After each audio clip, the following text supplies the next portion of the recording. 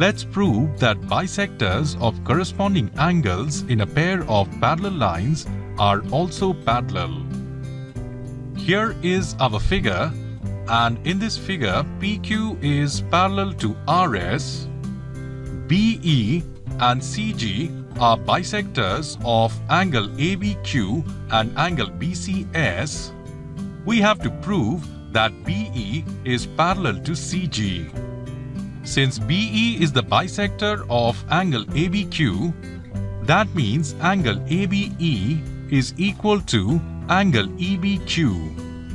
And here, since CG is the bisector of angle BCS, that means angle BCG is equal to angle GCS.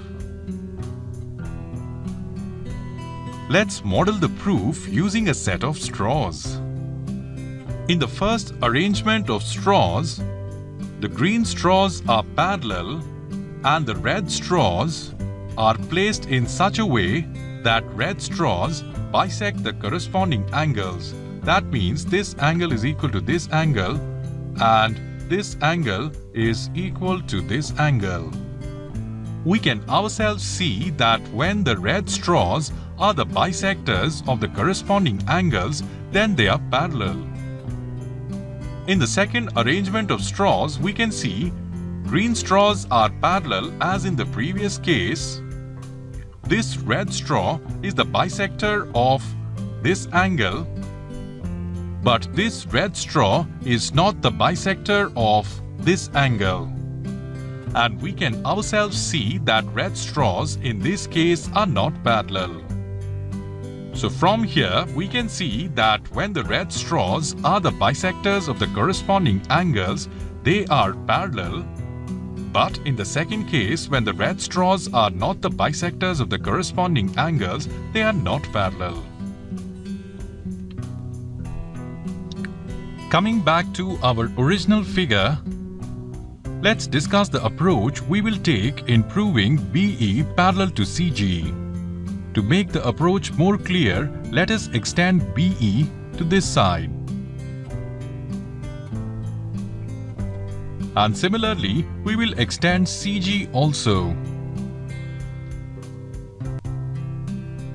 Now we know that lines PQ and RS are parallel, so corresponding angles ABQ and BCS will be equal. Since these angles are equal, their halves will also be equal. This means that angle ABE will be equal to angle BCG, as BE and CG are the bisectors. So what we are trying to say here is that this angle is equal to this angle. If we take BE and CG as the pair of lines and AD as the transversal, then these two angles are the corresponding angles, and these two angles are equal. So by converse of corresponding angle axiom, we can say that BE is parallel to CG.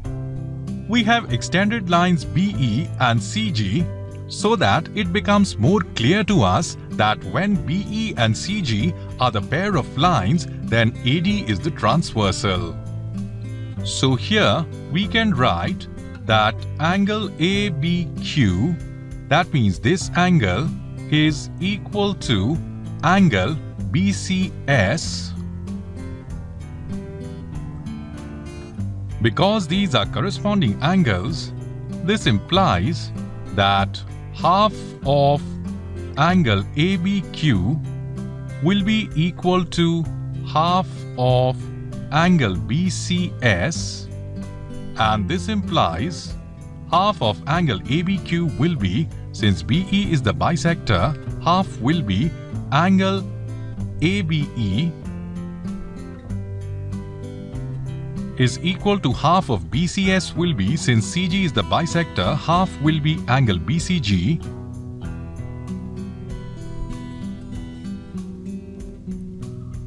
So if we consider BE and CG as the pair of lines and AD as transversal, angle ABE and BCG are corresponding angles.